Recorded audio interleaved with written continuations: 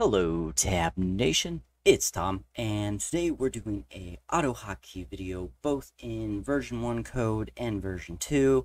The code will be linked in the description below. A lot of this I'm not going to dive too deep in. This is more of a showcase video, just because pretty much everything in here I've talked about in a video in the past. So if you really truly want to know more, definitely look at those. There are a few things on here you can customize, and we're going to see it in action. So we're going to start obviously with version 1, because why not? It's version 1, it's first. And I honestly prefer version 1. Version 2 has its niceness, but I'm a GUI guy. I really like working with my GUIs, and I don't know. I'm so used to the old way. The new way just is, it's got its benefits, but to me it's a little bit more complicated, and that's not why I'm using AutoHotkeys. I do like everything else though about version 2, I will say, but I don't know. The GUI thing just kind of kills it for me. Let me know what you guys think in the comments below. I know everybody's kind of all over the place. I use both versions, but I know some people only use one version, never plan to upgrade, or they just upgrade it because they think, hey, it's the newest one, I have to use it. Or they're just used to that kind of syntax highlighting.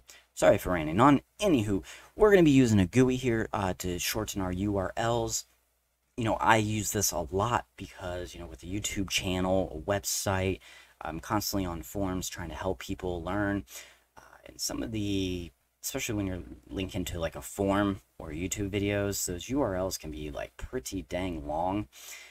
And it's just easier to do this. Also, just for if you're sharing a YouTube video, there are like groups out there like Facebook sometimes where if I share a link and it has YouTube in the URL, it automatically will like decline me allowing me to post. But some pages I have found that if I actually use a URL shortener, it won't realize that it's a YouTube video, and it'll still let me post if I'm trying to help someone out with linking to someone's video or like a page where someone's already discussed this topic. So just a quick hint there. So, this I found, I tweaked it up a little bit to meet my needs a little bit better, and just some stuff touching here for the video. Here's the link, which will also be in the description below.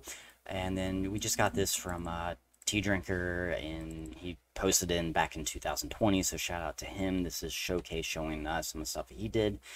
It just was so well done. It was perfect for a showcase. But yeah, we got our GUI here. Like I said, I'm not going to break all this down. I've done plenty of GUI videos, so check those out. A lot of this you're really not going to be changing. The main thing you are going to be focusing on is right here in this function for what's called button shortener. So he has two right here. He has, for the API calls, we're using Tiny. So that's tinyurl.com, as you see right here. And then you got this one for is.gd.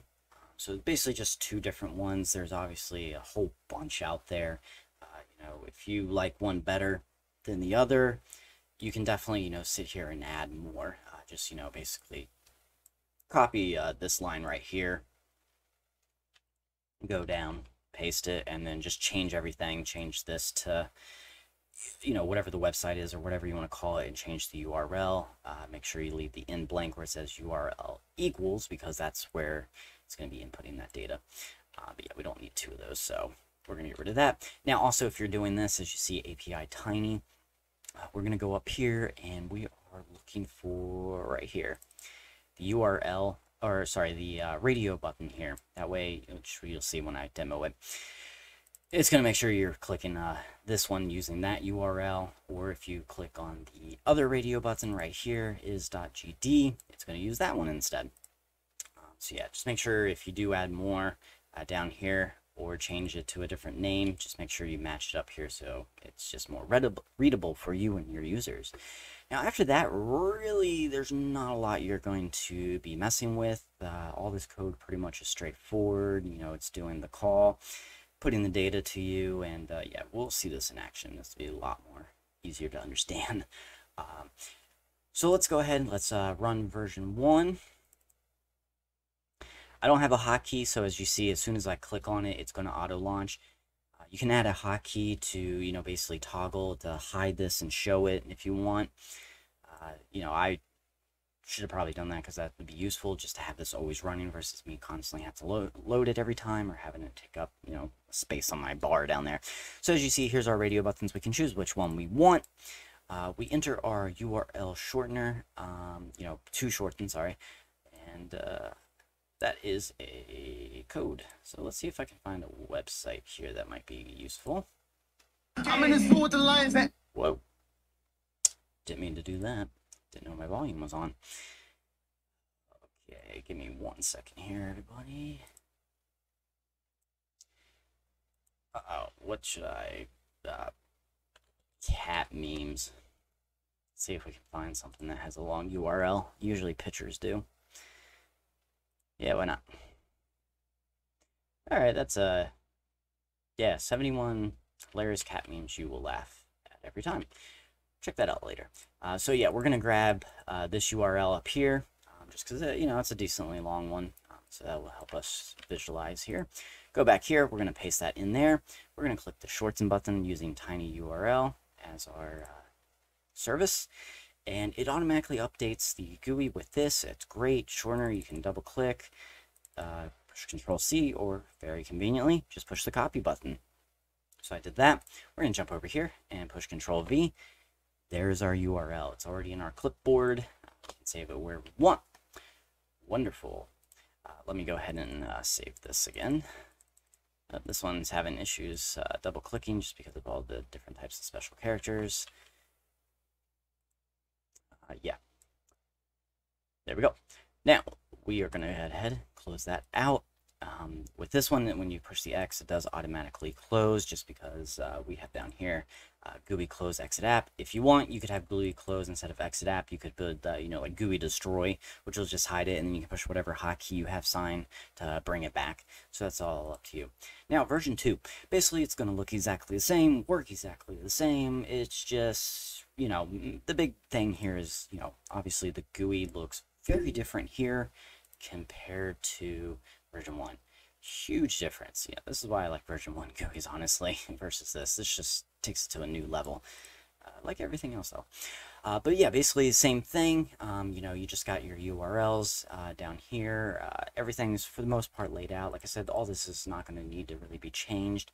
It's all in the description below. If you are using both versions, as you see here, I don't have anything, but if you want, just to be safe, you can always put, you know, requires AutoHotkey version 2 and above. Obviously, you can change this if you have a very specific version, but as long as it's version 2, whatever I have on my computer, go ahead, use it. I'm fine with that.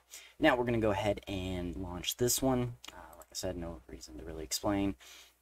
Oh, no. Why do we have that here? So we got a little error there. That's fine. That happens. Doc write.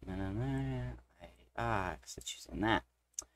Well, I'll have this fixed in the description below. That error doesn't really matter because I'll fix it. You guys don't need to know what that is, but it works exactly the same. So yeah, when it launches, yeah, it looks the same, works the same. Bada bing, bada boom. Yeah, if you guys, like I said, have any questions, definitely let me know in the comments below. And you guys have a better version of this. Also, if you have any URL preferences for the shorteners, let me know in the comments below. Which one do you like and why specifically? These are just the two that kind of popped up. I tend to use the tinyURL a lot. I like that one because I can also see how many clicks it gets, help me track data based on where it's coming from, that kind of thing. So yeah, I'll see you all on the next one.